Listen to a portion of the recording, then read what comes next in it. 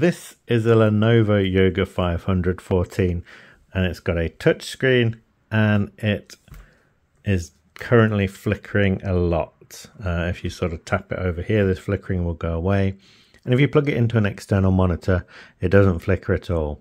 The screen is cracked in a few places. The glass is cracked, but the touchscreen still works. So hopefully taking this apart, we can fix the flickering. Hopefully it's just the cables come loose or something like that. And we'll be able to get this back up and running better. It's from 2018. It is a Yoga, so it lets you fold it and use it as a tablet if you want. You can sort of see these cracks on there. And it's missing some of the screws, so that will speed up the process when we take it apart. These screws all appear to be the same length, and then the bottom tray comes off quite easily.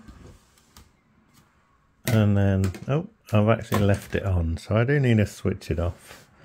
Let me just switch this off.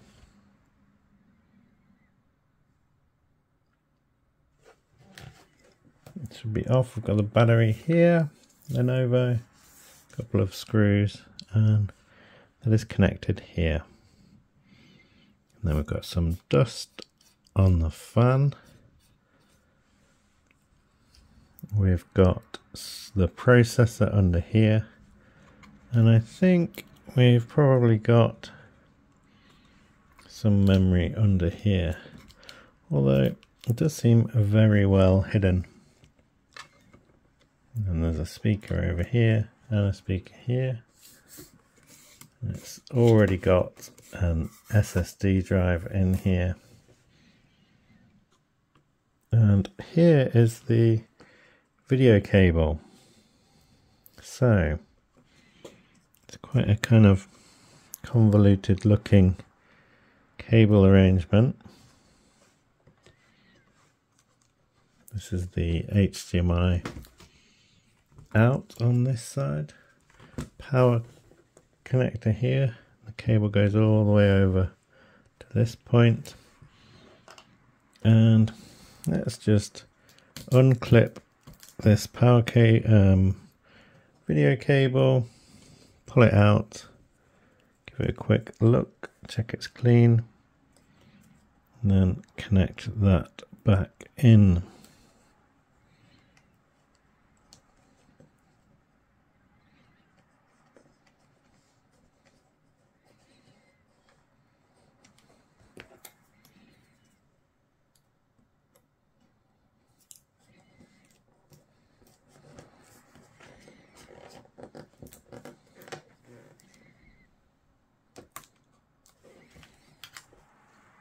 Okay, I've given that a little bit of a dust, and it's interesting, the memory is under here.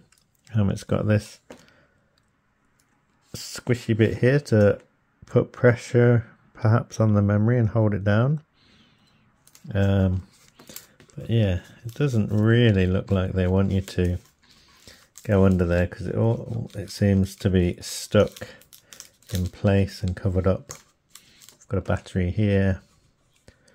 Keyboard connector there. That looks a little bit wonky, so I will just check that and push that in a little bit so that it's in firmly and straight. Yeah, that's looking better now. So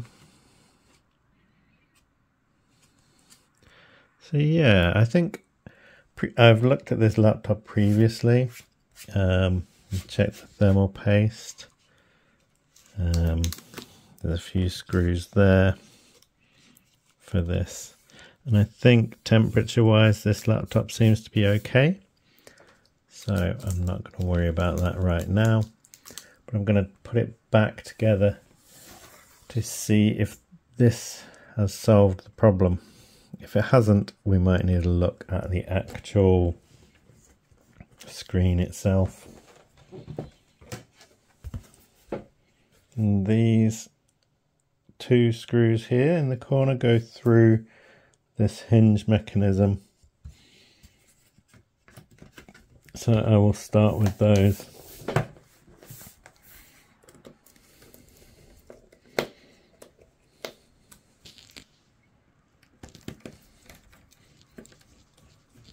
And you can see there's some small cracks in the plastics in various places. And there's a little bit missing on the side here.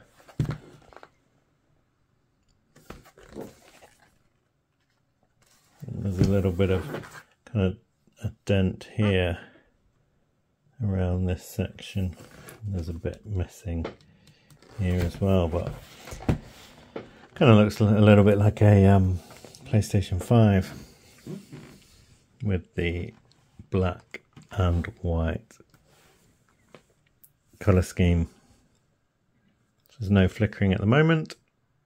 Okay, that has not solved the flickering. There is still a lot of flickering and the screen kind of is disappearing. Does change if I sort of move around, change the pressure. The keyboard's backlit, which is quite nice. But yeah, it could be something else going on with this laptop, or the cable itself could be faulty, might need replacing. That's a shame, but for now, I guess, until I order a cable, then this may have to do. It does work with an external screen, so it's still a usable working laptop. And there is quite a lot of flex in the chassis, and you know, it does bend quite a lot when you move the screen around. But I think sometimes once the screen is gone, it doesn't want to come back. Yeah, it's quite a shame. It's an i5 processor. I think it's got 8 GB of RAM. I think it's got a 250 GB SSD in here.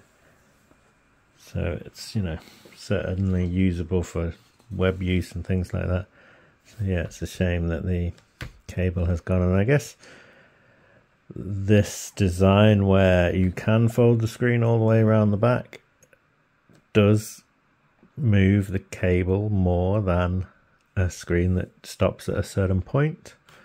And I guess it's just worn out. So yeah, looks like I'm going to need to order a new cable for the screen, and hopefully that can be replaced relatively easily without maybe this breaking further. Could be tricky though. It's got quite impressively loud speakers. This has got an i5 5200U processor. It's got 8 GB of RAM. And yeah, problem with the screen. If you've had this kind of problem before yourself with a Lenovo Yoga laptop, let me know in the comments. Have you fixed this yourself before? You know, is this easy to take off? Is it just the cable? Do I need to replace the cable? Or is it the panel? Or, you know, are these fixable laptops or not? Let me know in the comments below. Thanks for watching, and see you in another video.